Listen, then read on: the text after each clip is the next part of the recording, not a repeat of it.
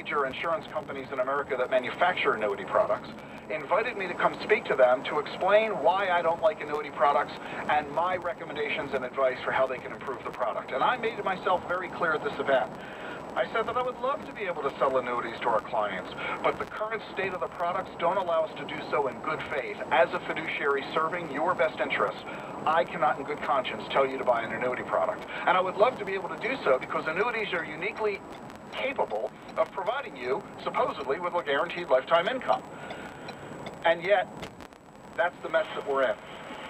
And I said, I want to work with you. I'm not just here to beat you up, I told these executives. I'm here to work with you. I want to help you develop a product that I would be proud to say on my radio show and in our seminars and in my books and on my website and in my newsletter that this is an investment opportunity that makes sense for you. I can't say that right now because of the state of the art of the annuity industry. And so this went on for some time, and everybody agreed that I was discussing the elephant in the room, raising the subject for which we were all assembled for the first time, which didn't occur until 2 in the afternoon, for an event that had frankly begun the prior evening at 5 p.m. So, here's what happened next. I have to mention that there was a consumer panel. That's how they started the morning. They brought in 5 consumers from various walks of life, various cities around the country, to talk about their personal investment experiences and their attitudes and concerns. And this consumer panel, after speaking to us all for a half hour or so, stayed for the rest of the day and sat in the audience and listened all day long. With that in mind, here's what happened.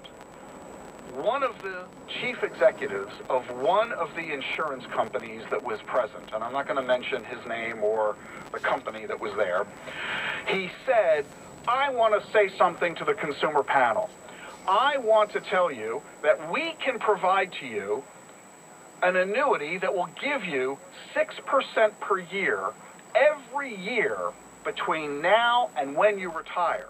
And then when you do retire, I will give you 5.5% of income from the value of your account, and we will give you the 5.5% for as long as you live.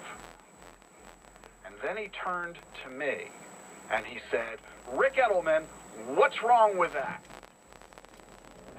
And I started to answer him when the host of the event interrupted me and said, I'm sorry, Rick, we don't have time for you to respond. And they moved on with the rest of their agenda. And I had nothing to say for the rest of the day. That was astonishing to me. This was the crux of the meeting. Here you have the CEO of one of the largest insurance companies in America, flagrantly and deceptively pitching a product to a consumer group without full and proper disclosure, and then the organizers refusing to allow me to share with those consumers the other side of the coin. So, in theory, think about this. Wouldn't that sound great? You're going to give me a guaranteed 6% annual return. Think about what you're getting in your bank account. You're not getting 6% on your bank savings accounts or your CDs. You're getting 1 or 2%, maybe 3%. Look at this, a 6% annual return guaranteed, he said, for as long as you work. And then in retirement, they convert the money into an income stream equal to 5.5%.